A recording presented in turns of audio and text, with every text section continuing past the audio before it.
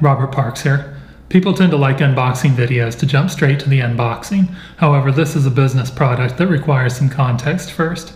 If you'd like to jump straight to the unboxing, I'll superimpose the timestamp here. As an IT director, my team and I are responsible for, among many other things, a Cisco voice over IP phone system that runs out of 2 data centers. This is a business phone system that does everything that a company with multiple locations and a call center would need, including phone trees, call queues, etc.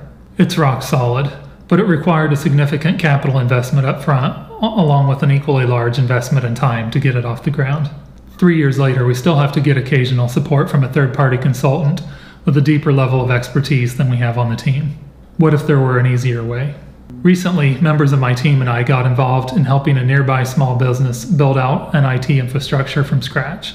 We're talking internet connectivity, Wi-Fi for both internal and guest use, desktop PCs, network printers, and even phones and phone service. Enter Cisco Meraki. For anyone who works in IT, you know Cisco Meraki is a purveyor of cloud-managed hardware, including wireless access points, switches, firewalls, security cameras, and yes, phones.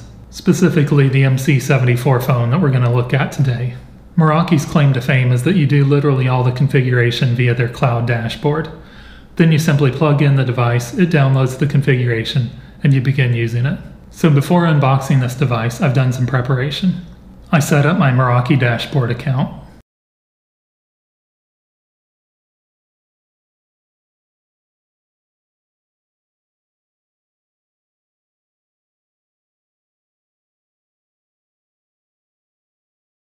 I claimed my device even before it arrived by entering the Meraki order number from my shipping confirmation email. Before I could do anything to prepare this phone's configuration, I had to add it to a network. You may be aware that you can't actually create a network in the Meraki dashboard without adding a device at the same time. Well, I got hung up for a minute when Meraki wouldn't let me add a phone to what they call a combined network. I got past this by creating a phone network instead.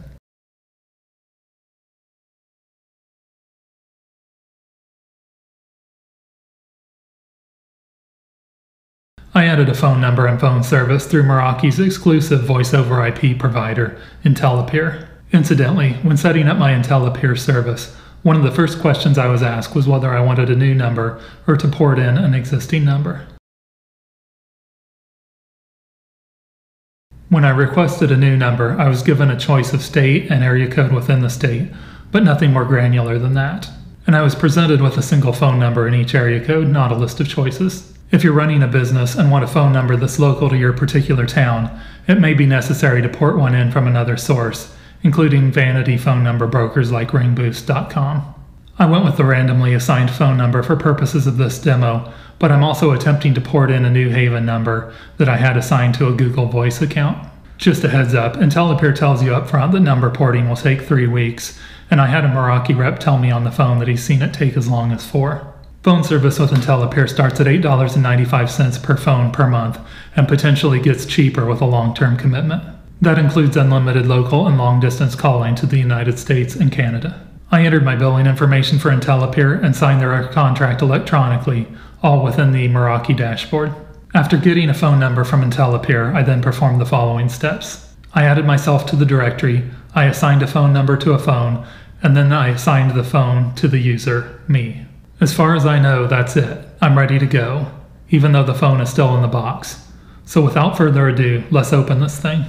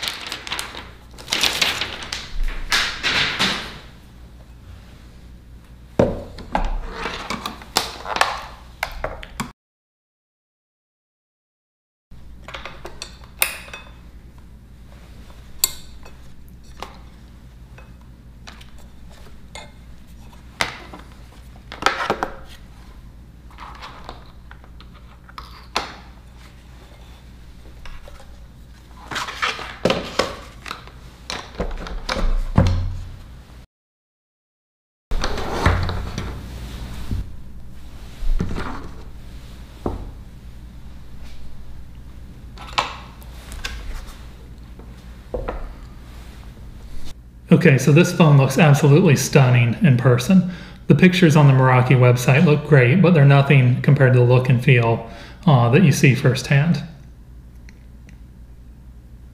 In addition to this beautiful phone and handset, you get a wall mount bracket, screws, the phone cord, and a screen wipe. Okay, so now I've got a power over Ethernet cable. Incidentally, Meraki assumes that you'll be installing these in a business environment where power over Ethernet is available.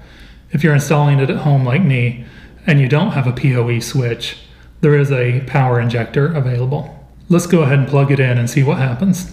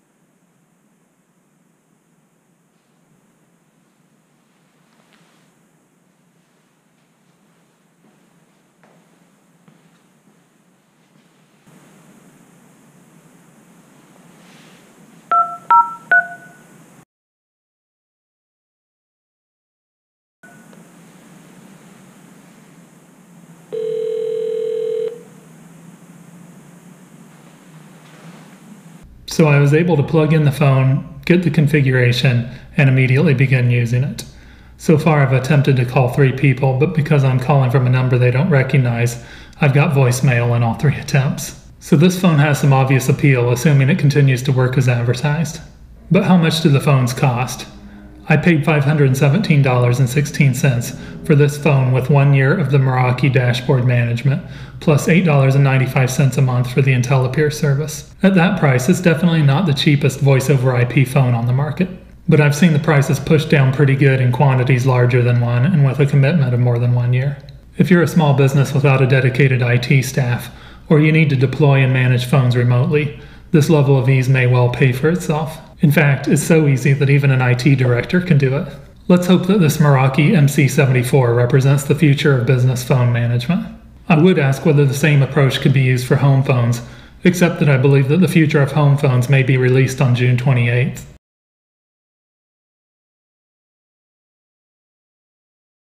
I know that my sister and I both have Amazon's Echo Show on pre-order. Special thanks to Tim Poehler of ChimeNet Inc. in Wallingford, Connecticut for facilitating my Meraki MC74 order. You can visit them on the web at chime.net. If you like what you saw here today, please consider subscribing. Hit that thumbs up to like the video or share on social media. Thanks and have a great day.